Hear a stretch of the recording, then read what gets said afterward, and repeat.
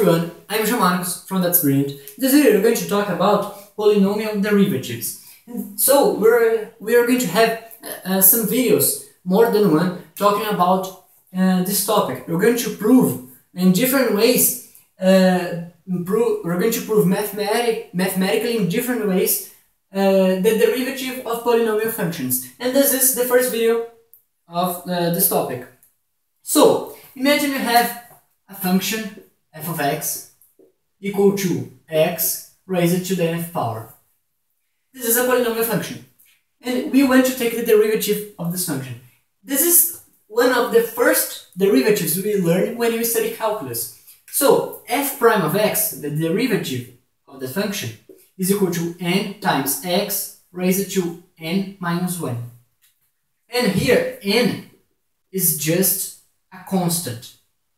We can see. And here is just the exponent of x. So n is a constant. And we are going to prove in this video and in the next one about this topic that the derivative of this function is this here. So before we start the mathematical proof in this video, we're going to see a little property of logarithms that we're going to use in the proof. So remember, when we study logarithms, we see this property. So if we have, for example, a number a, and we raise this number to log base a of b, this is equal to b. Why is this equal to b? Well, imagine that, see this in this way. This logarithm here, just this here, it's asking to which exponent we raise a in order to result b.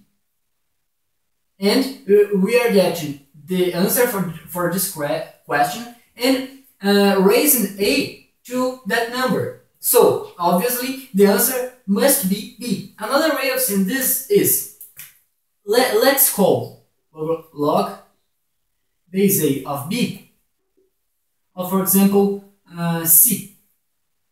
So a raised to c. What's a raised to c? Well, we know in logarithms, if we define this logarithm is equal to c. So the number to which we raise a in number to result b is c. So if we raise a to c, it's going to be b. And I'm not getting in specific details about this. This is something we study when we see logarithms. But you need to remember this to do this mathematical proof of this video. So remember this. If we say a raised to log base a of b, this is equal to b. So let's start. We're going to take the derivative of x raised to n. So we're going to do derivative with respect to x of x raised to n. And we are going to say that x raised to n is equal to e, the Euler's number, 2.7 something. It's an infinite number. E raised to natural log of x raised to n. So we are using this property. Natural log is the logarithm base e. So we are doing e raised to log base z of x to the n. So the answer for this is x to the n. We are just writing x to the n in another way here. And this way is going to be more interesting for us to prove the derivative of polynomial functions. So gx of x to the n is equal to gx of e raised to natural log of x raised to n. And another property of logarithms, when we have an exponent in the argument of the logarithm, we can put this exponent here multiplying the logarithm. This is one of the properties of logarithms. We see the demonstration, the proof, the mathematical proof of this when we study logarithms. So this is equal to dx of e raised to n natural log of x. And now we are going to use the chain rule. So we are going to, the chain rule we use to take the derivative of the composition of, for example, two functions. So let's call u of n natural log of x.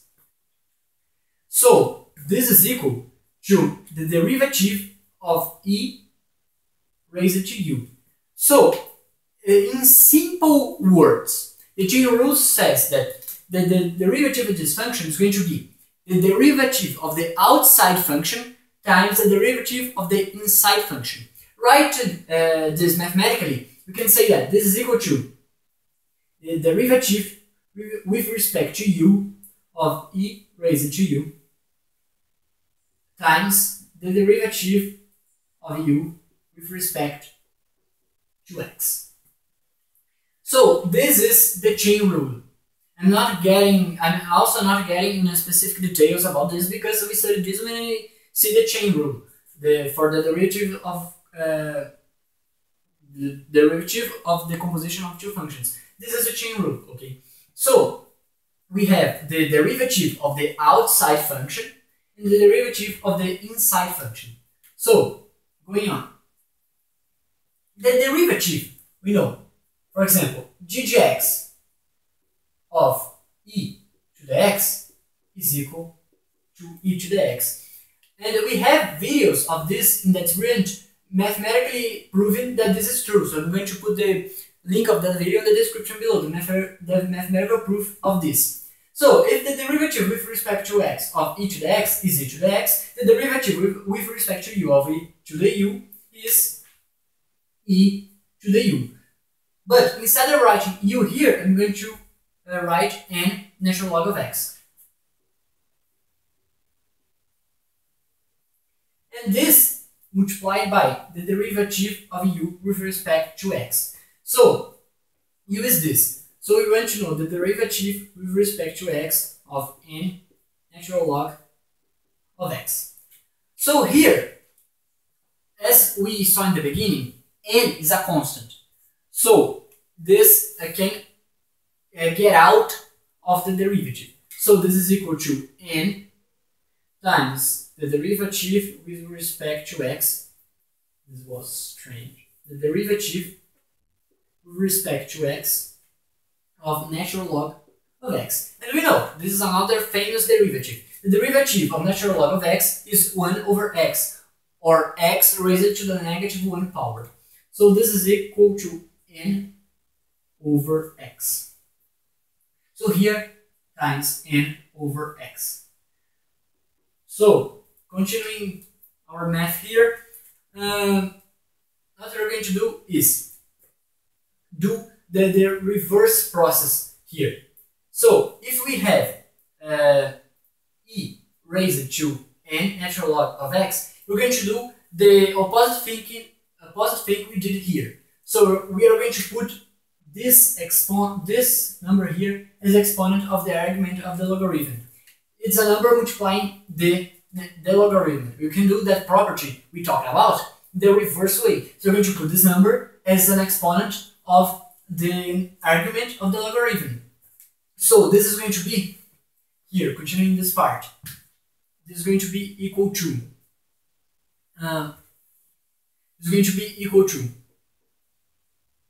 e raised to natural log of x to the n times n over x.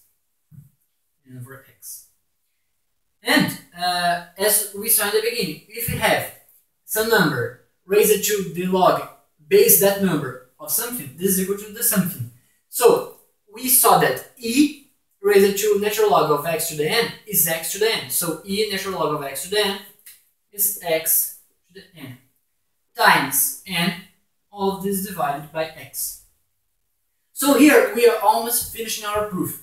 We know we have x to the n divided by x. So this is x raised to 1. So a property of powers, we know, of exponents, we know this is equal to x. So it's going to be x, and what exponent here? N minus 1. because it's divided here. So n minus 1, and all of this multiplied by n. So here we have proved the derivative of polynomial functions. We have proved that the derivative of x to the n is n times x to the n minus 1. And here we have a restriction in the math, because x must be greater than 1. Because of the math we did here, we used logarithm here, and our x in this part here, our x was the argument of natural log. And we know the argument of the natural log must be greater than 0. So it's something we see in the theory of logarithms. For the logarithm to exist, this number must be greater than 0. So here in this mathematical proof, we have a restriction that x must be greater than 0. So this is it. This is the first mathematical proof of the derivatives of polynomial functions. Thank you very much for watching, and I see you in the next video.